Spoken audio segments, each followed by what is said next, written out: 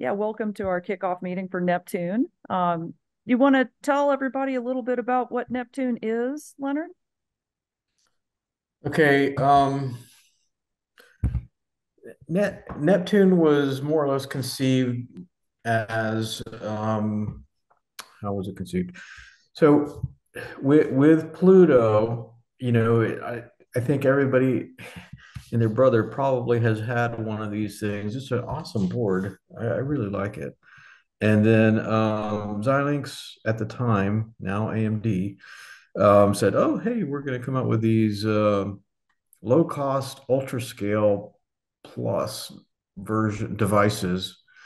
And it took me quite a long time to get some pricing out of them on on those devices. And it turns out that they weren't really as low cost as I had wished, but I suppose they were kind of somewhat cost effective comparatively speaking. And I said, hey, wouldn't it be nice to make a follow-on similar board to one second to Pluto, but using these new ultra scale, plus devices, and because Pluto is getting a little bit long in the tooth. I really did like the Series 7 devices from Xilinx, but now most people are using either ultra scale or ultra scale plus, or even the Versal parts. So that was the kind of the original concept. But the reason why we wanted a newer platform was because um, my alter ego wanted to, say, hey, we're fighting against China's domination on first person viewer FPV drone technology, which they are just dominating. DJI is dominating and drone stuff. So one of the first steps to that was, hey, everything is closed and nobody can interoperate with anybody else. So how about let's come up with a open spec, potentially open source um, version of these things. Now there is like Ardu Pilot and all that. There's kind of open source controls and stuff like that for drones and stuff like that. But this was for the video link and mainly for use with FPV drone racing. And the requirement for that was, like 40 megabit type transmission rates and low latency. So I set a path on finding out, well, what can we do, and what is required to do that. And there was a lot of people that have dissected the waveforms and the radio communications between the drones, the DJI specifically drones, and the controller and the also the headsets. So I looked into that. There's some Python modules and all that. So we started figuring out. I got in with a group of guys from Estonia and Italy, and we started scheming on, okay, how do we do that? How do we meet cost targets and stuff like that to be able to compete in that market? And it turns out to be really hard. But they kind of have come up with a more or less hardware solution to be able to get into more or less that price range, which is kind of insane. Uh, and then I I had purchased this book from Andreas. How do you say his last name, Michelle? Andreas I think it's I'd say it's Schwarzenegger. Schwarzenegger. Yeah.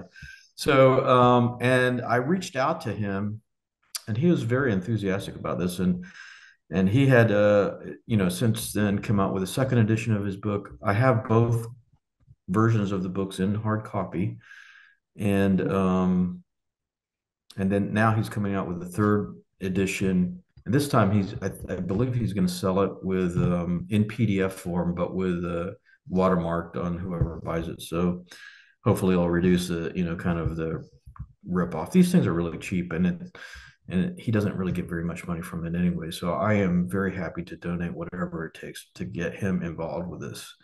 So he's traditionally a MATLAB type person. So most of the code that is available in his books is in MATLAB, and the books uh, have a lot of information on LTE and Wi-Fi and WiMAX and stuff like that, and implementation details and stuff like that. These are just that's what he is. His profession is that he works for Roy and Schwartz, and he's done a lot of work in the field with that. So I employed him to meaning I didn't employ him like I didn't hire him. Um, I asked him to kind of donate some time to help develop the spec, and he's actually took the ball and ran with it, and he did the spec that's available today for FlexLink is nearly 100% his. I started it, but then he took it over and really kind of made it his. And and then the other guys, um, Jonas and David, also kind of help contribute to some of the stuff that went in there. And right now, there's the group is splintered a little bit. David has actually come up with a hardware platform, this low cost hardware platform using NXP processors and vector processors. He's actually selling those things to for generic DSP based waveforms. And then Jonas is kind of doing the same thing, but I think he's using David's hardware, but he's trying to get people to help code up waveforms and stuff like that. He's really kind of waiting for us to more or less finish the specifics on the, let's say, the specification. There's probably some holes there, but I mean, implementation wise, um, the spec is kind of wide open on how you implement it. So that's where we come in is we're going to come up with one kind of implementation for at least for the transmitter, and it's going to be hardware based, mainly FPGA hardware accelerated type stuff version, and then they're going to do mainly a software driven type DSP based implementation of the FlexLink specification. What we do, I think, is going to be kind of considered the golden standard. I suppose it really depends on who comes out first, but short. Andreas and I are still working together. We're in contact, and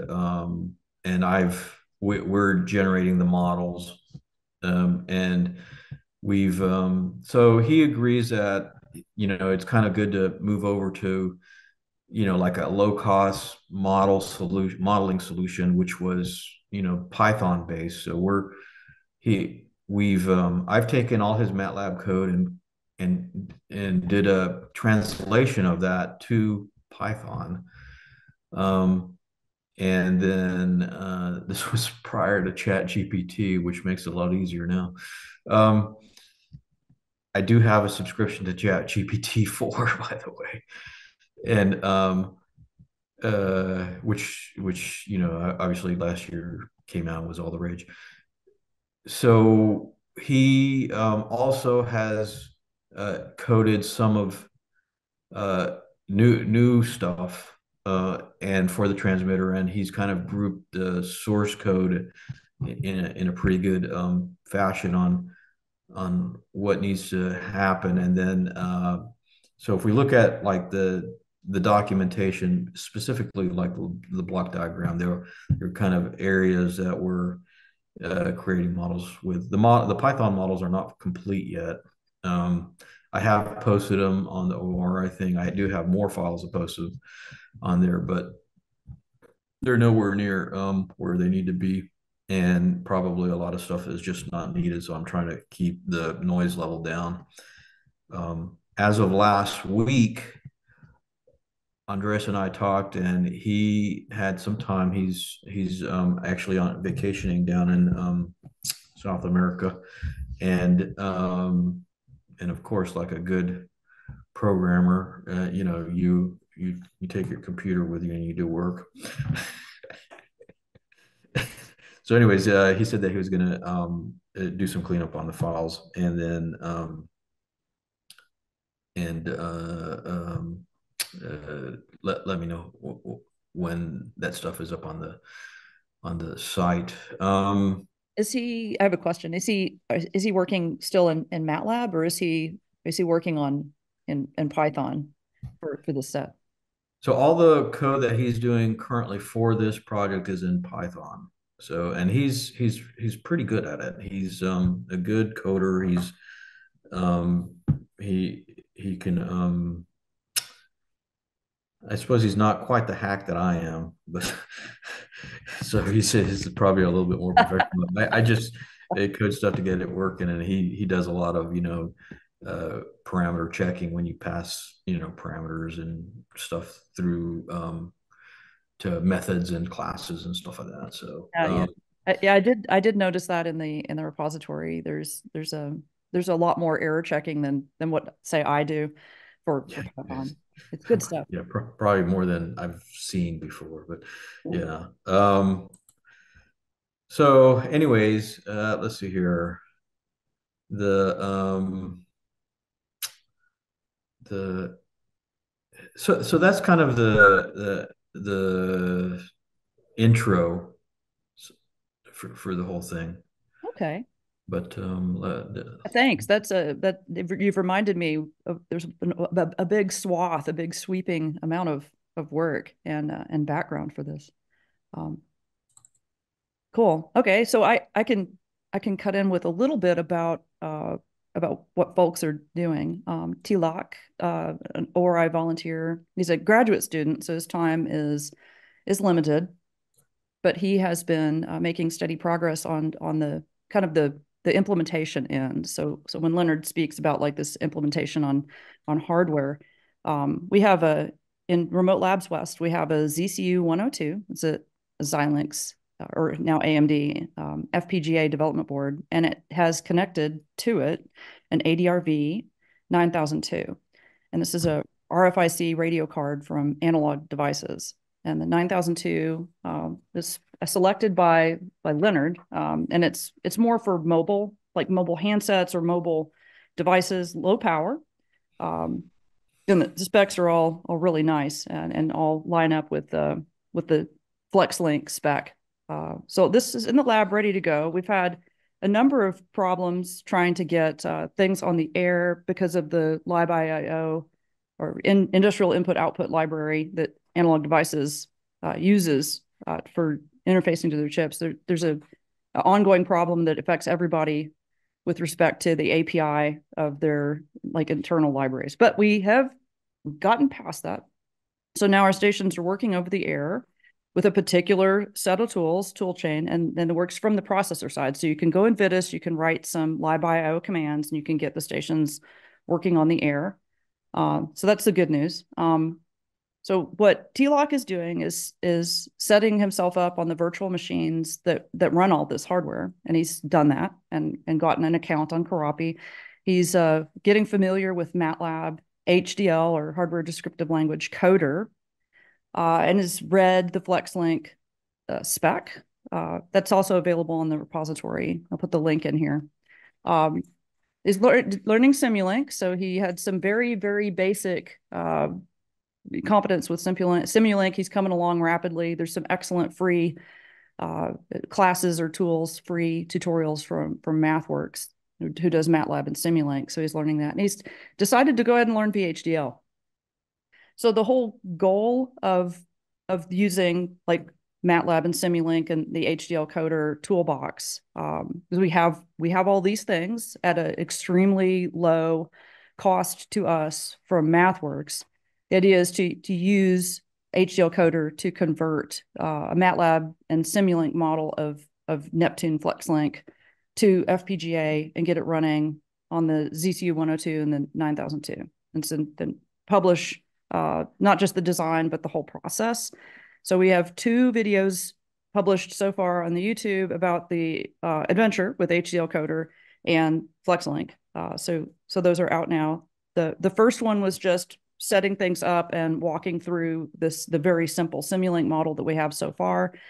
Um, it has some configuration in it from the Neptune spec, but it is not a Simulink model of the Neptune spec yet. That's what T-Lock and others are. I'm hoping that they will pitch in and help do this, and I'll spend as much time on it as I can.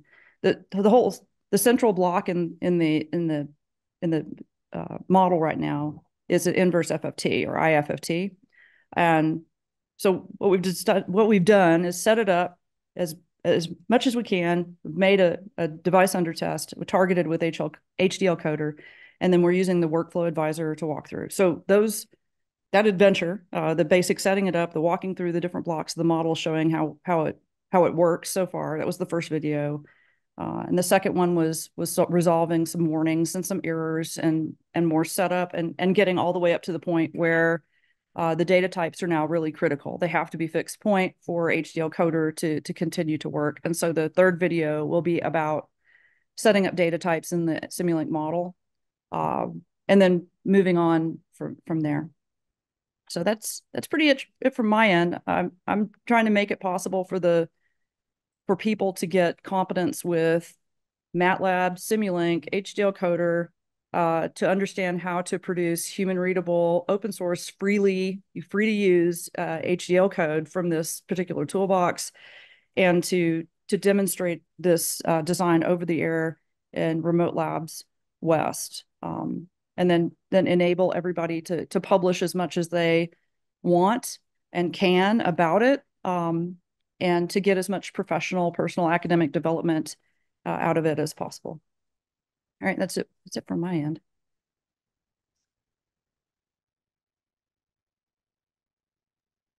I think the last person here is Ed. So Ed, welcome. And is there any questions, comments, or feedback for us? Um, no, I wanted to just touch in to say, hey, Happy New Year, and also just to see how this project was going on. It was interesting. It looked really interesting. I just got a new job from JT4 that I'm starting next week or the week after next week, because next week's Martin Luther King. So I've been kind of prepping for that, but I was looking at what was going on here and seeing if there was some way I could. This is very much aligned with things I'm doing at work. So it was something where if I worked and spent a little time doing stuff on this, I could easily argue it would be useful to my boss. So um Yeah, I was just seeing, that's one of the goals for sure, is that we would really like to harmonize some of the like, open source work where we're creating designs and publishing them for uh for the good, forces for the good, but also it should help you academically, professionally. That's that's one of our goals with all of these projects at ORI. so just I from a question point of view, and I was sorry, I was when I was talking, I was trying to think about the question. Um so what I'm my big curiosity is, so you mentioned like VHDL, you mentioned VHDL, MATLAB's HDL coder, you mentioned doing like a lot of the waveforms in Python. So is it a goal to like kind of just do one thing and drive it really well, or are we trying to spread this out? Just because we're using whatever we can get our hands on that might do the job. Well, I have my take on this is that um there's, coming from Qualcomm, they corrupted me with respect to doing something that they called systems engineering. And so if you have an implementation like that, you're trying to implement a specification. In this case, it's the FlexLink spec, written by Andreas and Leonard and all that. And so this is a classic sort of specification, which, we're still looking, soliciting review and input, and it will continue to grow. It's the physical layer, so it's a physical OFDM a protocol. The mandatory part of the spec is you implement a 20 megahertz signal, but it's an OFDM signal that is supposed to provide a data link between you and an aeronautics object like a drone. Uh, and so it's a spec. So it has numbers and thou shalt do this, and you can't do that.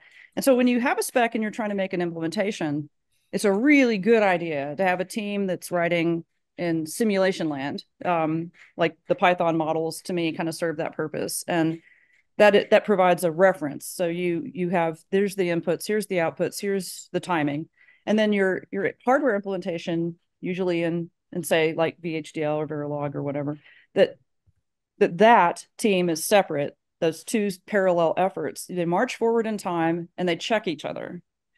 And for digital communications, this is just a method or anything of any complexity that really works really well. So it's both and really. We have to have a really good Python model, in my opinion, in order to double check errors and mistakes and incompleteness in the VHDL. So we are using kind of like, this is MATLAB HDL coder is a conversion tool to go from like Simulink model. So it also goes from simulation land to VHDL. So there may indeed be a lot of hand editing for VHDL later. I don't know. What we find out through this project is going to be fed right back into all of those FPGA open source tools teams that are looking to tackle some of these exact same problems. It's not enough to be able to just write in VHDL or Verilog. I think it's pretty clear looking around that there's not enough people that know how to do that to all spread around and to implement a complicated system. The feeling on the street right now is that you really do need to start from something like Python and co-simulate. So Python co-simulation through all the way through to HDL is a big deal at MathWorks right now. So these sorts of things are things that a modern digital communications designer is going to need. And the ways that the tools work or don't, because there are some headaches here, and things that are frustrating. So if we can clearly communicate all of that to open source tools developers, because we're not a tools development team, we use whatever we can. And at this time, as of right today, there's no open source alternative for these chips, for these radio cards, for the type of stuff that we want to do. If there was, we would use it. And I know there's people that would like to see that happen. We would like to help them. So by gaining the experience in using these tools to create open source designs, then our goal is to also provide a lot of feedback and ground truth stuff, hard-earned wisdom to anybody that wants to do FPGA tools, open source tools. So I hope that kind of answers your very good question, because I mean, it's a very good question because it's kind of it exposes a whole lot of complicated things, and I think that you mentioned do one thing, do it well. Pick one methodology and punch through, and yeah, that's good. So we've picked one technology that we're going to use. We will be using MATLAB Simulink HDL coder to create the FPGA designs and go all the way through to the ZCU 102 ADRV 9002 in the lab. But we are going to be checking and publishing simulation models in Python all along the way. And as of right now, the Python model is well ahead of the implementation and for FPGA. All right, back to you. So no, that's great. It was okay because I can do both. I was just curious because there's Verilog too, but yeah, like you said, you're trying to move that forward and move that needle so those two are a little closer. I'm assuming with like Python model and the HDL coder are kind of more in the same place. Can this be implemented on the on the Pluto at all, or is it too big for that? You could probably do it on the Pluto. The I think it's going to be hard to do both, the transmitter and the receiver. And right now, so if we hold up. If we look at the specification, and I'm bringing that up right now, so I'm gonna let's see here, share. This is just here. No, you should be able to share screen. All right. So I'm gonna share the FluxLink doc. All right. So right here, you see the FlexLink documentation, and in here, currently we have this. So I've talked to Andreas about this, and we have the FEC is an LDPC encoder, and in general that tends to be very large, from a resource perspective. So unless you have uh, an embedded LDPC encoder in the FPGA or something like that, it takes up a lot of resources. So the devices are very limited, and the device on the Pluto is extremely small.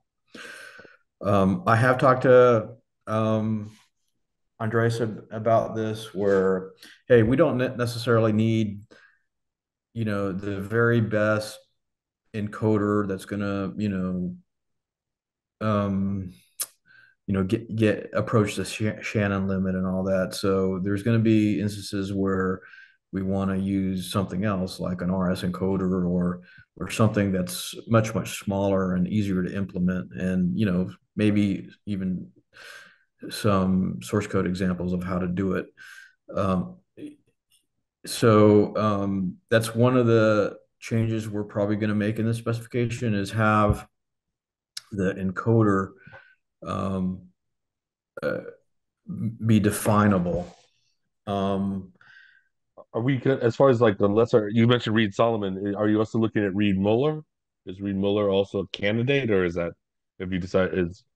Do you have a reason why you think Reed Solomon would be preferable to Reed Muller? um, Reed Solomon is fairly, common. It's used in a lot of different places. I haven't seen a whole lot of implementation of the Reed Muller stuff. I mean, No, I mean, that's fine. prior to doing that, I'd almost think that some of the Viterbi and, kind of turbo codes and stuff like that might come into play more, because those are fairly popular. I don't want to, let's see here. Uh, Yeah. Reed Solomon standards. So yeah, I get it. If yeah, you need if you don't want to do LDPC, then and you're looking at, I'm just thinking like also because like you said, if we can get there are places where good enough is good enough, and especially in things like video where there's just a lot of inherent redundancy in the video stream. You can get by sometimes getting it fast, getting it through the pipe faster is worth you're willing to sacrifice a little bit on the bit error rate. right. So let's go over the kind of the waveform real quick. We have the document open, and let's so this is kind of the waveform described in time, where right over here is the very first thing that happens.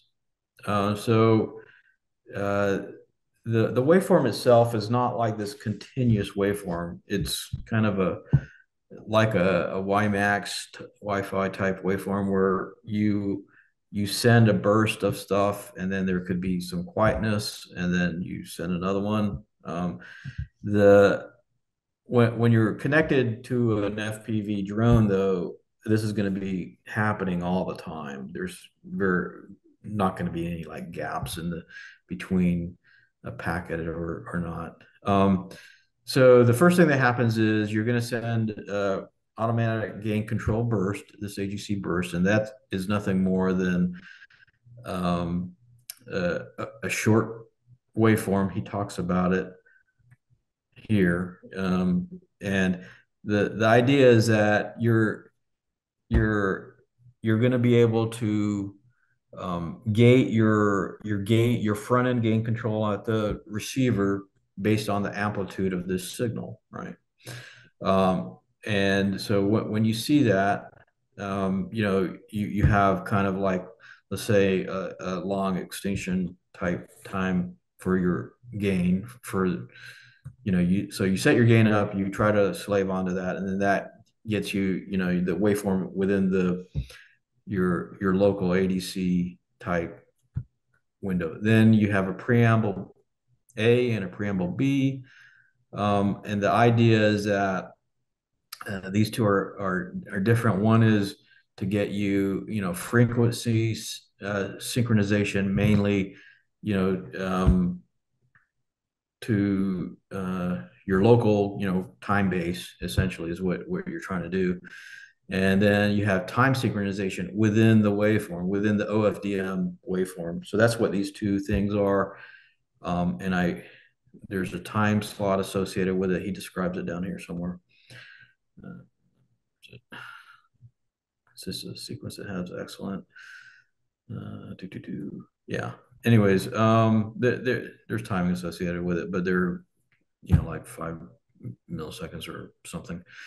And then you have this, what they call the first reference signal. So now we start getting into the thing, from here to the end of the waveform is your OFDM waveform. And if you've looked at, let's say LTE, they have this kind of grid structure that they refer to, and each one of these this is called the resource grid, and each one of these elements is called a resource grid element. What does this thing say? No, enable editing, whatever. No, shit. Now I got to get back to where Okay. I was. So that was in resource grid construction, maybe. Here we go. Yeah. So this first time OFDM time slot right here.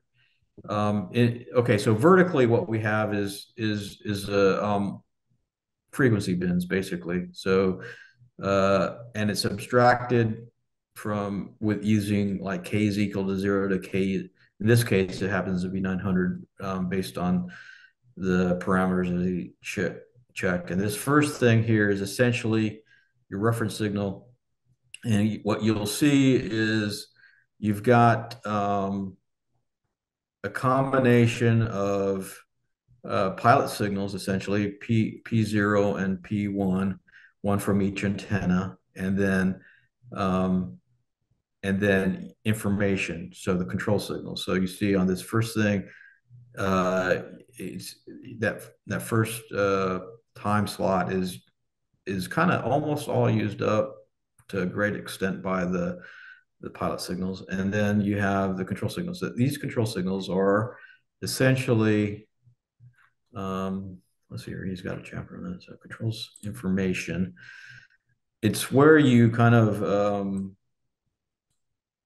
tell the receiver what the parameters are, right? So number of signal fields. So if you need more than one field, you can change that to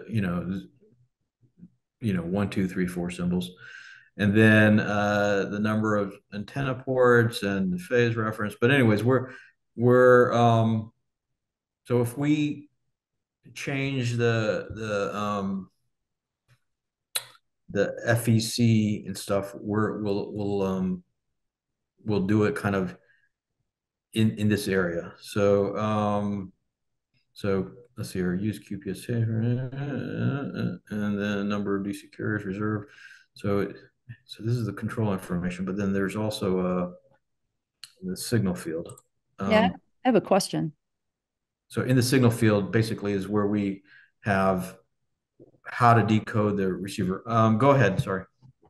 Yeah, it looks like it would be not impossible to do like adaptive coding and modulation. You could do that. The further it got away, the more coding it put. But that would mean that the bandwidth or the throughput would be kind of in flux. So, I mean, I guess it's the overall assumption that you're delivering the same data stream at all times, or would you, or are we going to be delivering like less throughput, lower bandwidth for more difficult conditions?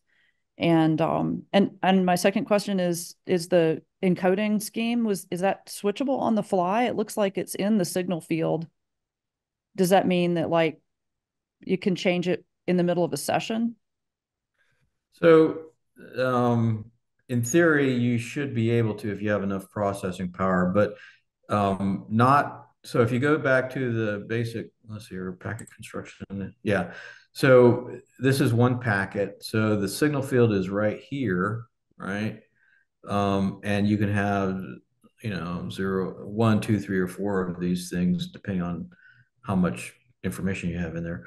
But um, it is certainly set for this packet, so it's expected that basically the receiver is going to look at this signal field. Let's say there, in most cases, you'll just need a one. And if we go down to the signal field, it tells you your encoded block size. And that's probably what's going to change the most. And then transport block to be sent. So basically, that determines, let's go to the, so you have a payload field here, and each one of these things have got a time slot associated with it. So the length of this payload A and payload B is determined by that number of transport blocks for payload A, and then number of transfer blocks for payload B. And each one of these can have payload A and payload B um, can have a different encoding mechanism. Most of the time, like if you got like just one channel, let's say video, you will not use payload B. So basically here value 0 indicates that payload B is not transmitted. So in the case of you're only using payload A, you have these values here, and then you now with this information you can decode whatever is in that first section of what payload A. So it tells you the FEC used, encoded block size, rate matching transmission, the constellation. So Is um, this so what I was talking about earlier about the FEC, all this is dealing with LDPC, but if we expand it to include something else, we'll probably add a field here to say, hey, the FEC used is this, and then the encoding rate is this other thing. So, um, this value, these values here are transmitted in that very first slot here. And obviously, depending on what's in the control thing, you could say you have, one, two, three, or four of these things. Typically, you'll just have one, and then after that comes the payload. So so I saw in the FEC they were like the 2 and 3 were redundant. They were both 3, but 3, 4 um, on the FEC. If you look on the signal field, so like it says like it's 2 bits, and you got then the 2 and 3 values are basically the same thing. So there was room. So, but you're thinking that the next version would just have 1 bit that would say like basically say LDCP or Reed Solomon, and then the rate would be like 2 bits. So it yeah, would need a yeah. I So don't know. I think that I'm going to kind of push towards let's give an actual number for the rate instead of kind of an encoded rate. These are kind of enumerated by, so this uh,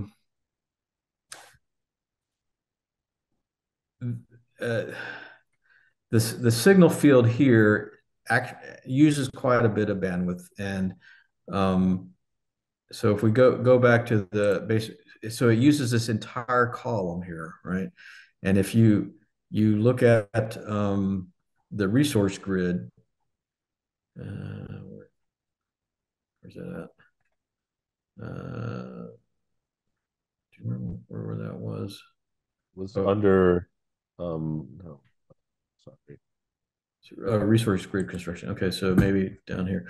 So No. it basically uses this entire column, and there, if you expand this out, there's 900 rows, 901 rows.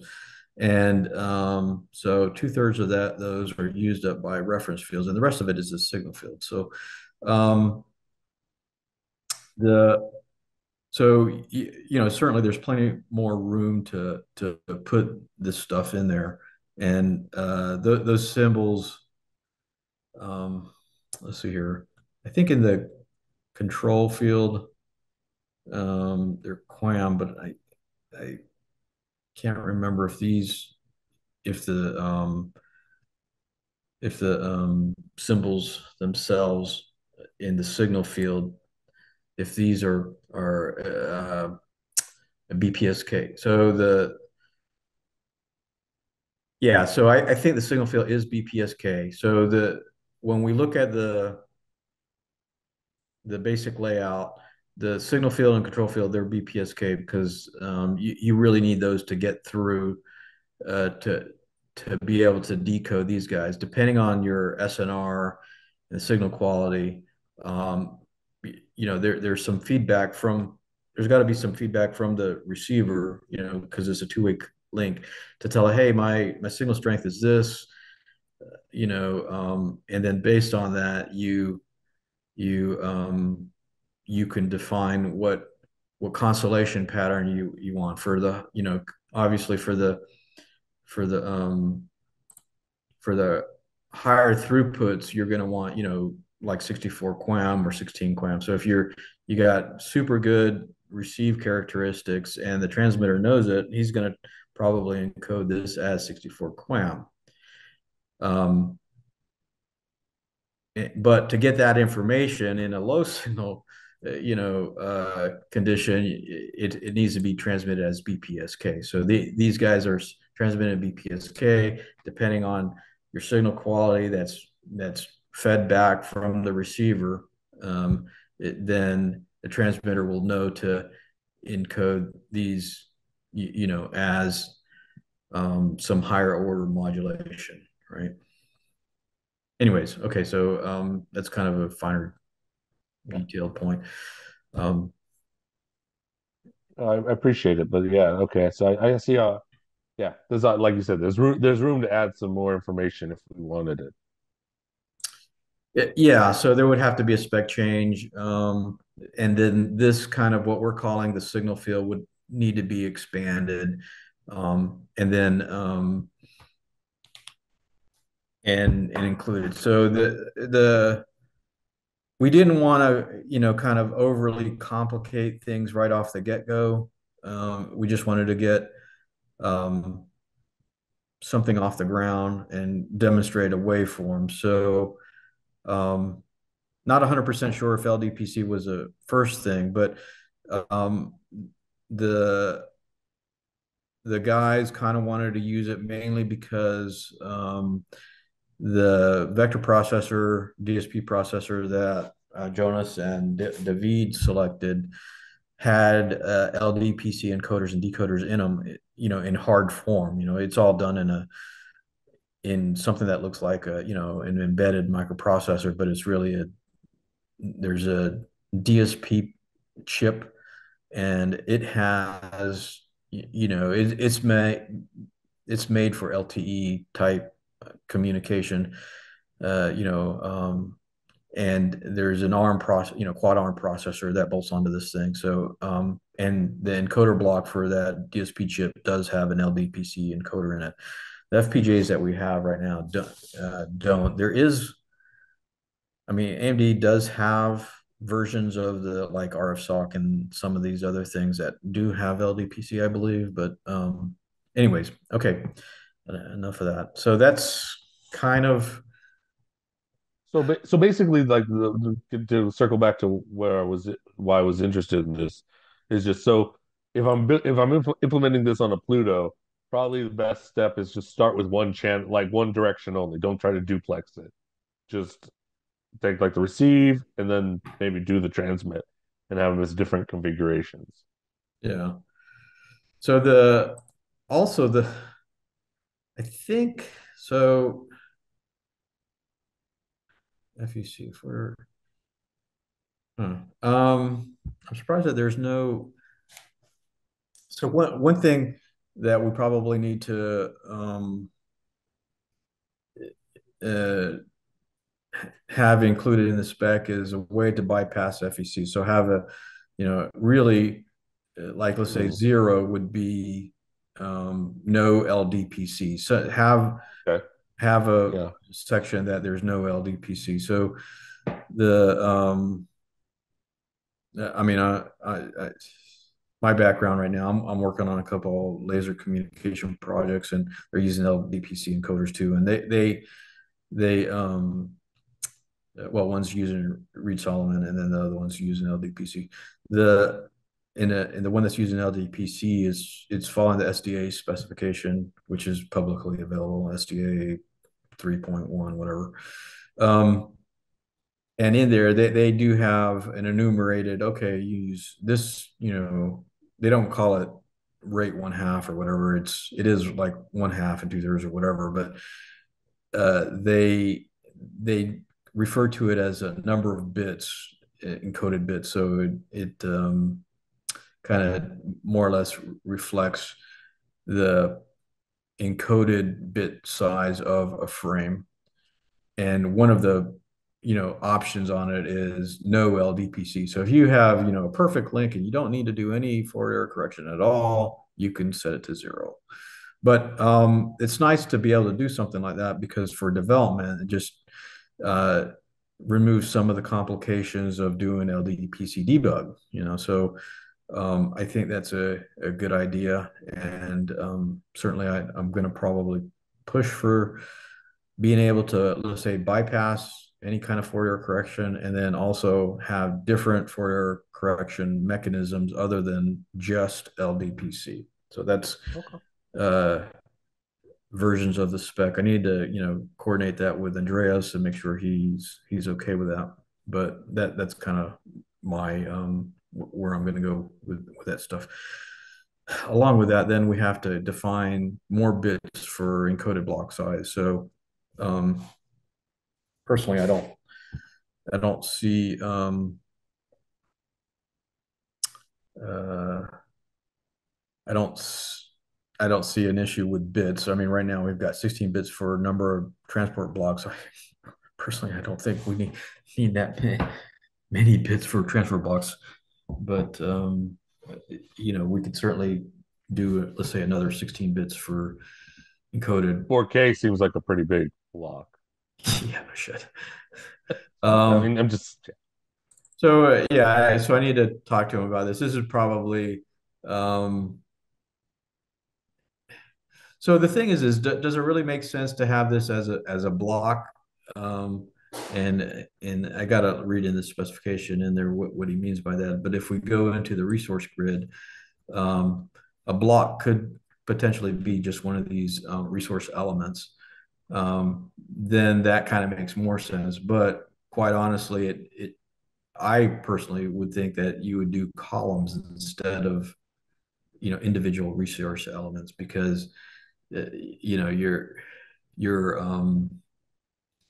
going to be T coding an entire column, not an individual element by element basis. So things like that. So I need to talk to him about those kind of things. Anyways, so you also just to backtrack the book that you mentioned of Schwarzenegger's. So you recommend that? Is that a very good? I was looking at. I just looked at it on Amazon. Would you highly recommend it as something to look into as if you want to if you want to deep dive into this?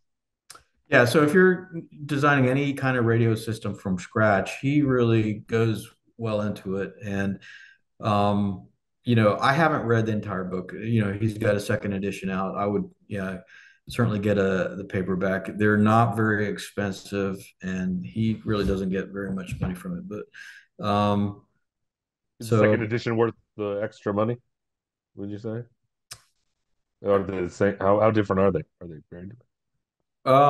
well, if you get the second edition, you don't need the first one. They both have the second edition has all the information from the first edition. It's just he's added to it. He took the first edition and edited it and added to it. And the second edition is not quite double the thickness, but it's maybe another, let's say, 50% thicker or something like Okay, that. so it's a significant amount of new information.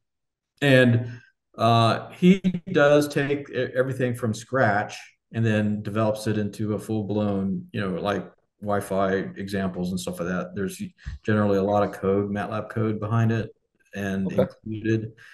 Um, and I forgot what chapter, but I mean the applicable chapters, for this is really the OFDM chapter specifically with respect to LTE and WiMAX and Wi-Fi examples and implementation details.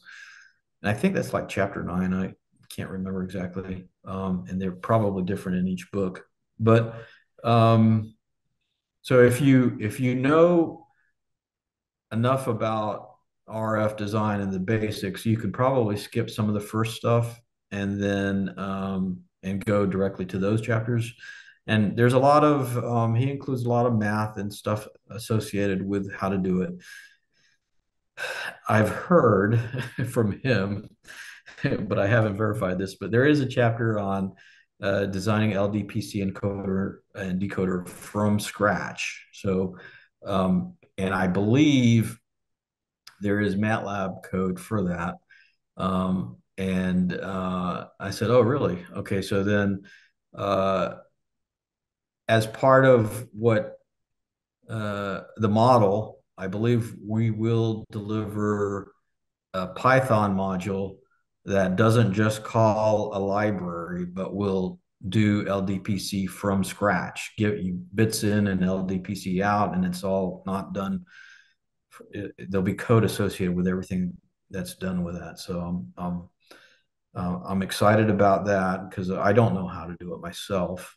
Is I somebody really, working on that, or is that on the pull list? I believe that that's already done. He's got it. It hasn't been published yet, Okay. but it is. I believe it's in the book. I haven't checked yet, but I mean, maybe as an assignment for next week, I'll go ahead and look at that and then ping him on that too. Um, I've kind of dominated the conversation here, Michelle. We've only got like 5 minutes left. Oh, well, I think it's all been excellent stuff. I think that we're in decent shape. We've got a lot of work cut out for us. This is a non-trivial project with a lot of what I would say kind of important applications. And because it's OFDM based, it's a modern digital communications protocol. It has a tremendous potential to be highly useful for just educational and for professional development, preparation, academic development, self-improvement, all that sort of thing. So I'm just really super excited that we're able to do this, and we'll just keep at it. Um, I think we do need more human resources. We do need more people. We're at the point where we can start splitting up some of the work a little bit better than in the beginning when we just had the flex link spec, and it was just a question of familiarity with it and providing feedback and revisions. That was a single track sort of thing, but we're now well into the trying to implement things, learning the tools, and solving some of the problems. So there's a number of people that have expressed a lot of interest and kind of are following along. So what I'll do over the next week is to kind of reach out, make sure that they know about this meeting and that everyone's welcome to come and ask questions. And then we'll just keep moving forward. So I think we're in decent shape and got a lot to do. All right, back to you. So, oh, when's the next question? What, Michelle, really quick? Um, so like going in the remote labs is the best place to like really dig into this, right? For Well, now, to start yeah, off. I'd say going into the remote labs, like you'd get an account, walk through the process in the repo under working with FPGAs, getting a lab account, and then learning how to use the account. There is an account dedicated to MATLAB, so that's the home account for our MATLAB instance with all the toolboxes. So that is one way to do it. That would be the best way to do it if you're interested in helping get this on the air with an FPGA path. You don't have to have an account in order to contribute to the Python models.